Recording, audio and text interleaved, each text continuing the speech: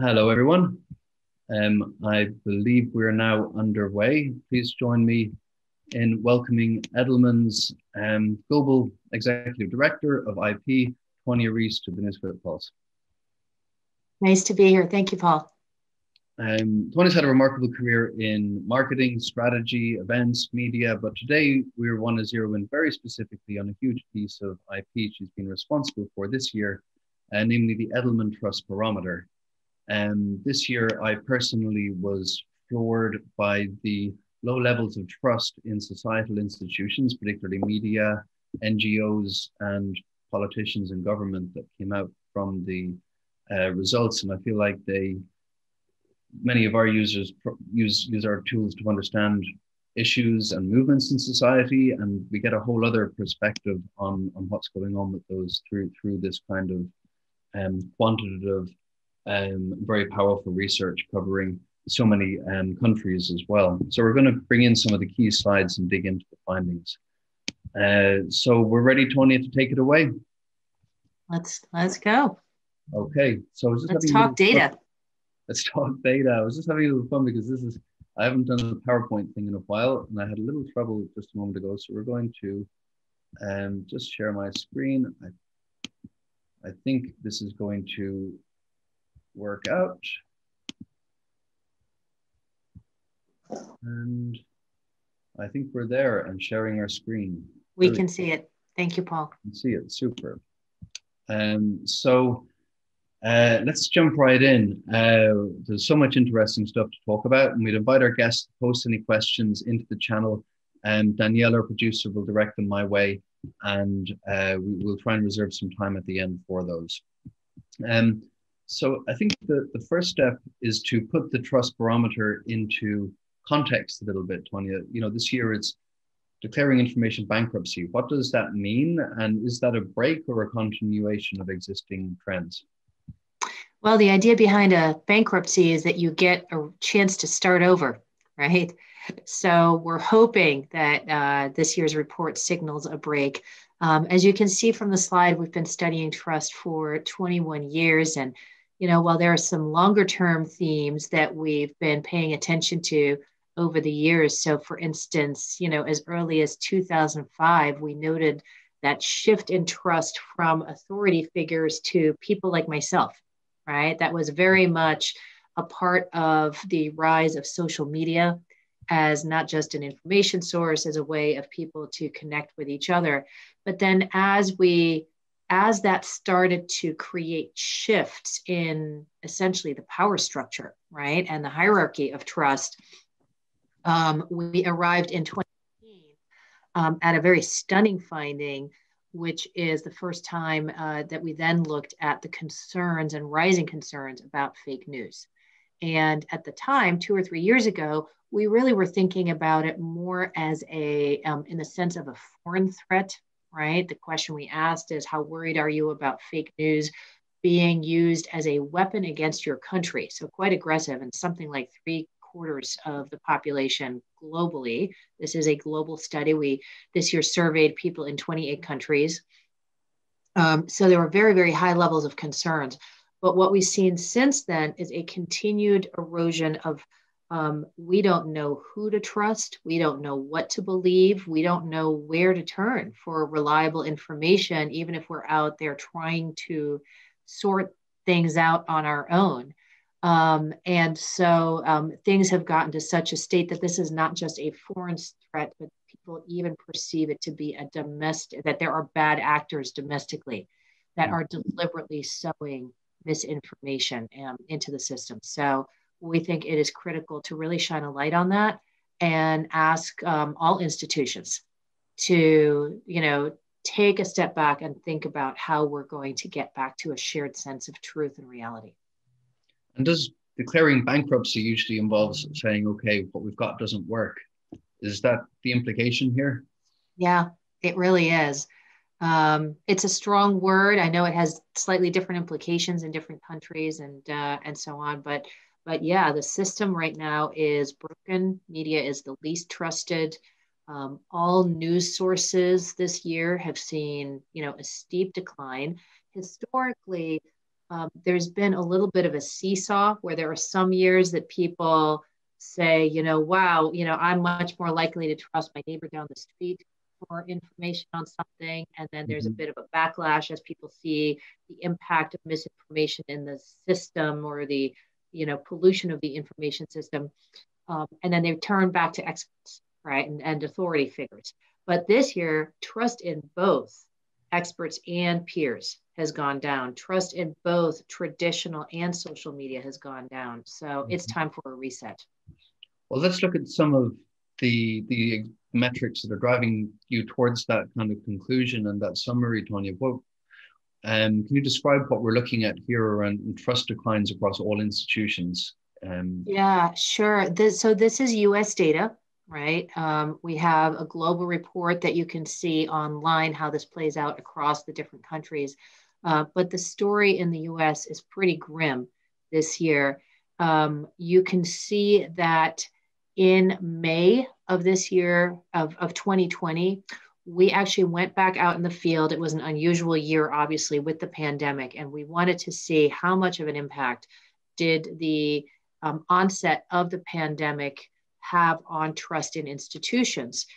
And you can see what we found mid-year is a surge in trust, right? Mm-hmm. People needed help, knew we had a big national crisis, a global crisis, and said, we really are going to need our institutions to step up. And so they really turned to, you could see a big increase for government, for business, for NGOs, and it was almost a cry for help.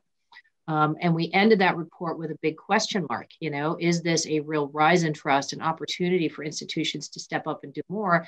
Or are we going to see, or is it a trust bubble, essentially? And you can see across all four institutions that increased trust was followed by a decline. In the case of media, the decline was even steeper than the rise, right? So big disappointments there in the fall. NGOs lost all of its increase. Government came down 6, so ended the year up a little bit at the end of the year, but 42 is still a very low number. And the least amount of volatility, interestingly, was for business, right? And so the net change from January to January in the US is business is up 3 or 4 points and is the most trusted institution in the US. That's true globally as well. Although globally the numbers are a bit higher. The US is near the bottom of the ranking if you were to look at this data across all 28 countries. As a kind of a parallel to this, back in about May, we coordinate with the University of Michigan, something called the IFE quotient. This would be their IP, where they use our data, which shows which stories are getting engagement and which sources, to look at which are trusted sources getting more engagement or less trusted and more partisan sources. And we saw a spike in engagement with trusted sources early in the pandemic, both on Facebook and on Twitter. And it seemed to remain the case on Facebook. But we haven't done with the team there is look at that data for the rest of the year, but I kind of suspect that we may see a similar pattern. People flock to trusted sources, and there was maybe been a burst in general social trust and trust in institutions early in the pandemic, but that passed. I would love to see that when you have that analysis. Great, we'll share it. So let's drill in on actually, because we're going to run out of time. This is an awesome slide, but let's jump ahead to the business. This slide here. And by the way, the full report that we're going through can all be downloaded directly from Edelman. If you just look up the Edelman Trust Barometer, you'll find all of this and plenty more. But we focus in on business just now as a place where there seems to be higher trust in the other institutions. Can you explain what we're looking at on this graph, please, Tonia? Yeah, what our research shows is that there are multiple dimensions to trust, and they can be summarized really in this graphic as, do you trust this institution or person or individual to be competent, right? To have the ability to get things done. And do you trust them to do things with integrity, right? With a purpose and consideration and broader considerations than their own self-interest, in a way where the benefits are fairly distributed across stakeholders. Right. And so that ethical dimension is a little bit more complicated than what we're summarizing it here. But that's essentially what it comes down to, right? And even our simple trust question is, do you trust this institution or person to do what is right, right? So it has both the competence and the ethics implied in that question. What we see on the chart is that for the first time, right, we've only been doing this analysis for a couple of years now, but for the first time, we see that business is now perceived as being not just the only institution that is competent, but also is seen as ethical, just above the line, right? NGOs also are seen as ethical, but they're not seen as having the ability to get much done. Government and media are neither competent or ethical, and there's just a massive gap there. And I think really one of the challenges, one of the structural challenges right now between competence for government and business, because much as we like to tell business that you have a big obligation to take on some big challenges, certainly you can't do it alone, right? And we need government to sort of get its act together in order to be a good, effective partner. Yeah, and learn from what business is doing right. That would be a hard pill to swallow. I jumped past the Biden-Trump side, but I'm realizing some other things that we're going to talk about may not make sense if we don't spend a moment here and look at how much the trust index is different among Trump v. Biden voters. Yeah, we see differences and divides in the trust data in a number of different ways, and one of them, of course, in the US is this deep polarization across political divides. We fielded a survey that was sort of a post-Trust Barometer flash poll because our main data was in the field right around the US election. So we wanted to see what was the impact of the election results on the trust findings. And so we did another quick flash poll in December, about a month after the election. And this shows the change from the November original fielding, the main field date, to that December flash poll. And you can see there was a big decline, not surprisingly, among people who had voted for Trump after the election. And you can just see this massive disparity. I mean, you can't even see the trust in media among Trump voters. It literally does not exist behind that black bubble. A very little trust in government or NGOs. But here's what I really want you to pay attention to, the one thing that both sides agree on, which is the trust in business. Right? Yeah. We keep seeing that whether it's, across the general population, across different dimensions of trust, and even among people who are feeling very disenfranchised and not able to rely on other institutions, right? Business is sort of this bulwark of trust. And when you've been looking at trust for a long time, Tonia, and when you see these kinds of results, have you seen these in other societies? For example, you've got societies which traditionally be called more low trust societies, or societies with different ethnic groups where some might trust state-run media less than others. Like, have you ever seen such a low trust count in other situations that are comparable with the split here and the level of trust that Trump voters have in media?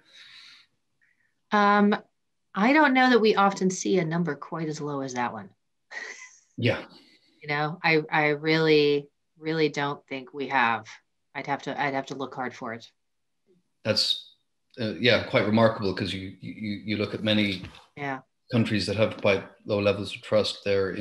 Right now, where one place where there are massive trust challenges socially, for instance, is Japan.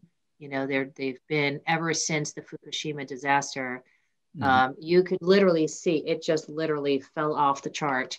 Whether it's trust in government, trust in business, trust in societal leaders, and that was many years ago now, and the trust levels have not recovered. So that would be the one place that I would go look. Right. Yeah. Well, can it recover? We will eventually. Let's jump down to this privileged position that employers and business find themselves in. We've seen that trust in employers is rising across various countries. And actually, I wanted to jump down to employer media, which many, I believe many respondents described employer media as the most believable. Could you explain this table to us, please, Tonia? Yeah, isn't that remarkable? right? So we ask people, how often do you have to see a piece of information from each source before you're likely to believe it? And the most readily believed source of information are communications from my employers, more so than, well-reported media sources or, information from the government, for instance. So this data point, along with a few others that we have about, the degree to which people trust employer CEOs, the degree to which they trust their employer as an institution, right? And again, those high levels of trust are true even among groups that are disenfranchised in other ways and distrusting in other ways.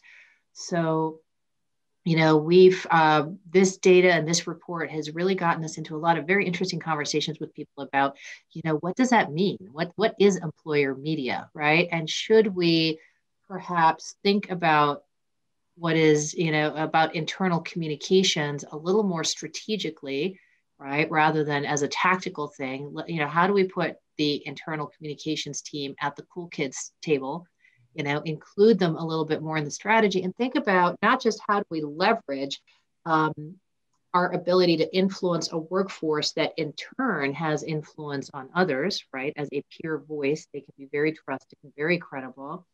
But also maybe we can broaden our definition of the workforce to think about not just people who directly work for us as a company, but what about their extended families? What about the broader community, the local community that might think of us as a future employer or as a potential employer, as a driver of prosperity in the community, right? Yeah.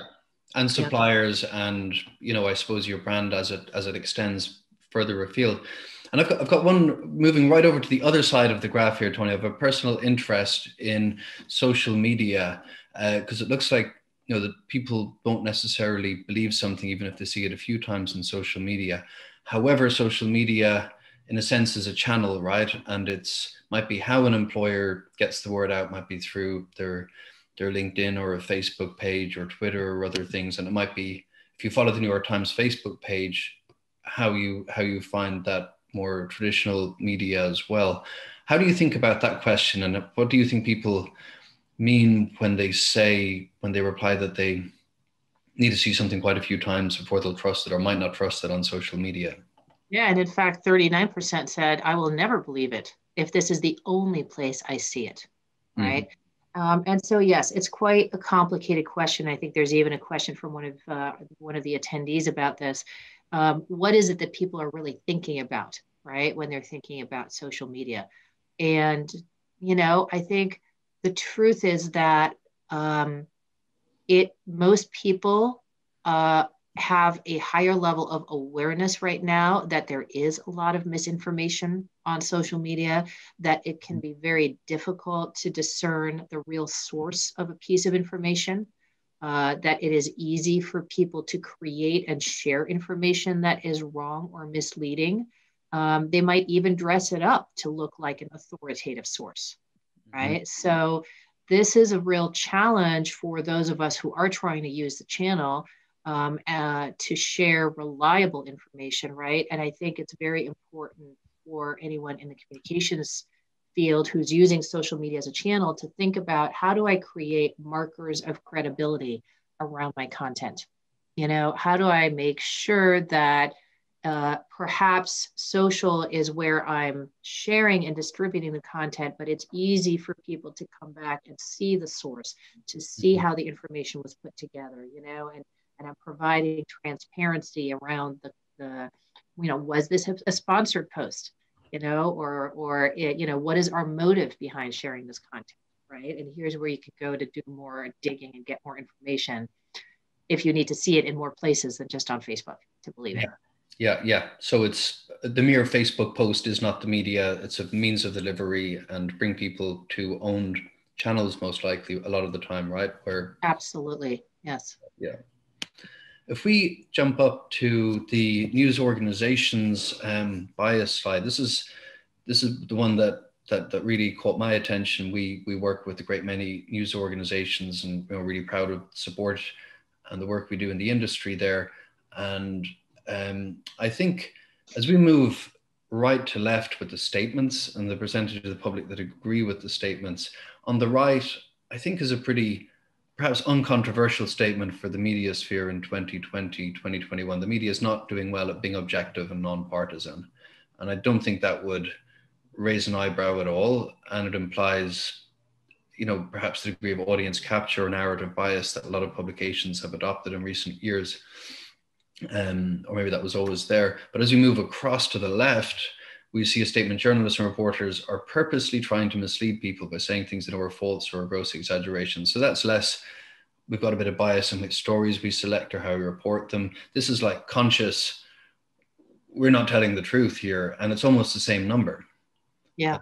So can you tell us, was this the first year you've asked these questions? And can you tell us why you asked these questions? So yes, it's the first year we've asked, so I can't give you historical context. For those who might be journalists and reporters, just to make you feel a little bit better about that statistic on the left, we asked a similar question about government leaders and business leaders, right? Purposely trying to mislead people by saying things they know are false or gross exaggerations. And the numbers for business and government leaders were in the same range as they are for journalists. So it's not only journalists, right? There is a real suspicion of societal leaders in general. And this is what I meant when I said at the top that it's no longer just fake news for foreign countries. Like, we think that domestically, and this is also not just in the US, we're seeing it around the world, right? That societal leaders are trying to mislead us. But yeah, there's a real fundamental suspicion of the media when it comes to motives, right? And that's what that middle data point speaks to, right? Most news organizations are more concerned with supporting an ideology or political position than they are with informing the public, right? There are other concerns that we've seen over the years around, too interested in sensational stories versus really informing us, too interested in the clickbait, don't have the resources to do real reporting, and really bring me the facts. But I do think that 56% is a bit of a wake-up call, right? That we have to really think about as journalists. And for those of us who provide information, I think, again, let's get back to making sure people understand what our motivations are, right? And how we are making choices about what we're reporting on and how we're framing those stories. It's very important. I think it's fascinating to think that we're hearkening back to the dear old days when we were worried about sensationalism and media funding. And now we're worrying about the majority of the public viewing media as, as kind of propaganda for a particular perspective. So it's not going the right way so far. Very sobering, yeah. If we were to jump down to the information literacy slide, this is very interesting. You've asked people about their priorities for the year ahead. Can you tell us about these findings, Tonia? Yeah, so one of the things we're trying to understand right now is, along with a lot of other people, right? There have been so many societal changes, fallout from the pandemic primarily, right? The social changes, the economic changes. So which of those are going to be long-term, and which are sort of short-term changes? And across the research, we're seeing a big increase in the importance, of course, of, my family, my health, my personal needs. But then in the US, look at the other things that rise to the top, right? So which of these in the last year have become more important, which have become less important? We subtract the two, get a net. And aside from taking care of my family, it's really about civic engagement and engagement with information, right? And I think people are realizing that, okay, if I can't just trust what I hear from the news or what I hear from business and government leaders or even public health officials, I'm going to have to figure it out myself, right? I need to be able to sort through what is true and what is not true when it comes to the news, and even when it comes to what, the science of the vaccine, for instance, or, the virus and public health measures. So I think it's also fascinating to me that there's a parallel rise in engagement with information and engagement with political and civic issues, right? Yeah. Becoming more vocal, both politically, but also at work, as I think we might get to later if we have time, in the workplace and increasing workplace activism. Yeah, yeah. And scientific literacy is a fascinating one as well. Like, I suppose when major issues of major scientific and public health import have been so politicized as well, everyone is second guessing many of their sources and feeling like you've got to Right. go and fend for yourself in this new environment, and probably Yes. find your new tribe of the people who will act as your filters, because it's very hard to validate everything. There's, I suppose, a related slide. So people want to become more media literate, and are they doing so? Yeah, this is a first time we looked at this as well as part of our digging into the infodemic, as we call it. We used 4 criteria to determine whether we were going to say somebody had good information hygiene or good practices, personal practices around how they consume information. Are they engaged in the news?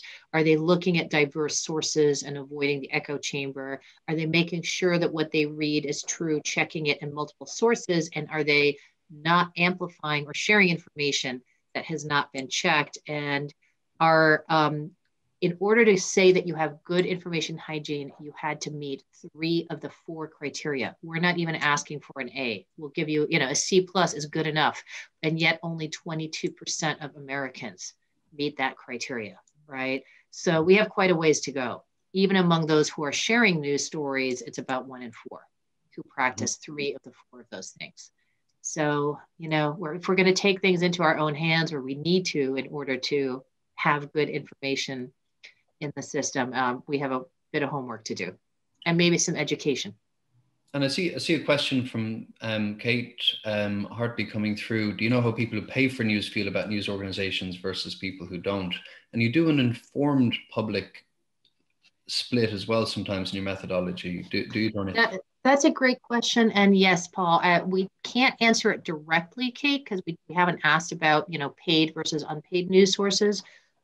But the oversample we do for an audience we call the informed public, those are people who are college educated. They're in the top quartile of income, and they over-index on consumption of business and public policy information. So you can assume that they're very likely to pay for 1 or more news sources, right, to be consuming a lot of public policy or business information. They tend to have much higher levels of trust, both in institutions and in information sources. That's encouraging.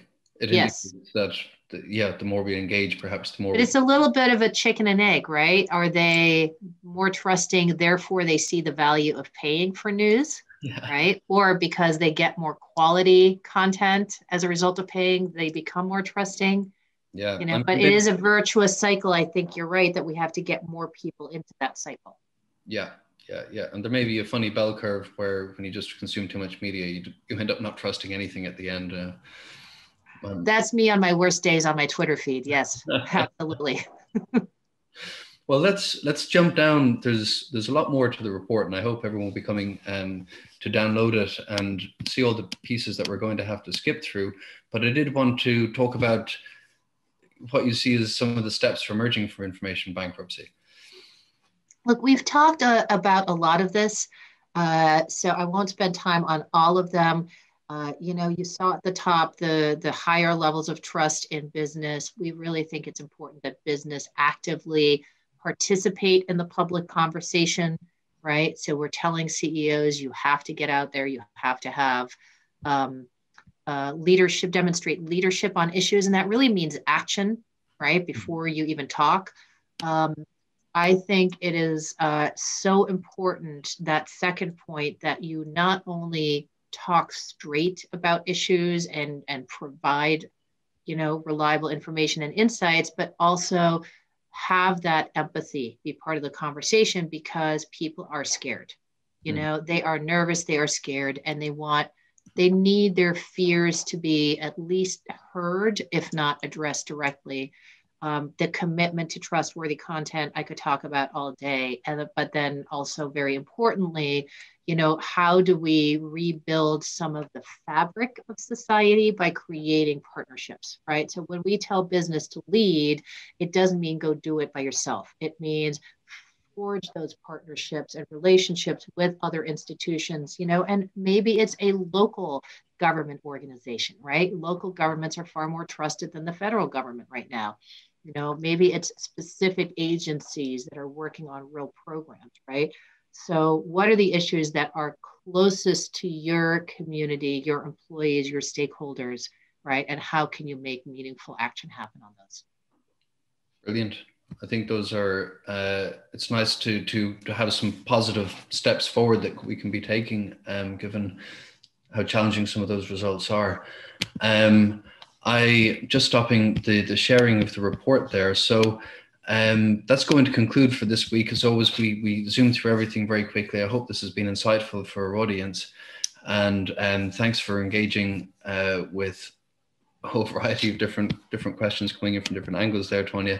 And before we go, I wanted to share that we're launching something from NewsWhip on Monday. We're launching a predictive intelligence newsletter. As probably most of you know, our tools predict the trajectory of all the major news stories, and in fact, all news stories each day. So we're going to be each morning at 10 a.m. Eastern sharing what are going to be the big stories in the hours ahead, and specifically what are going to be big stories in the fields of business, healthcare, and technology trends. So that's a free service, and you can sign up directly on NewsWhip's newsletter page. And then we're going to be back later in March for our next Pulse. We're going to be joined by Bryan Pedersen, the CIO at MSL. He's going to be talking about MSL Stack and about the role of the informed customer journey and how earned and influenced and owned might be eclipsing classic paid in the media mix. And I'm sure that's something that Richard Edelman has spoken to before as well, right, Tonia? Absolutely. One of his favorite topics. The new pipes favor the sophisticated and the earned and owned. So thank you so much for joining us today. It's been a wonderful conversation, Tonia. Thank you. It's been a lot of fun. And if anyone here has questions, they want to follow up with me personally and directly, feel free to do so. Thanks, Tonia. Okay, and have a great weekend, everyone. Bye-bye. Bye-bye, Paul. Bye, everyone.